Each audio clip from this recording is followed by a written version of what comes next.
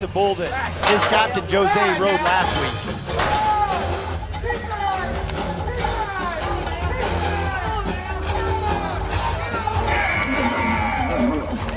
week. He gets the ride, so Lambert's strategy indeed paying off, resting Lawrence for the moment. Keyshawn comes up when Lambert and his teammates need him, and just like that, Cooper Tires moves to the fronts, 84.5.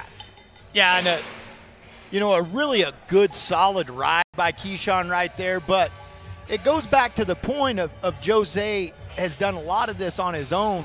Well, now when you get these role players to step in and start stacking up rides, now this team starts to turn into kind of that maybe untouchable team, especially in this division. Cooper Tires has rarely trailed in any of these games.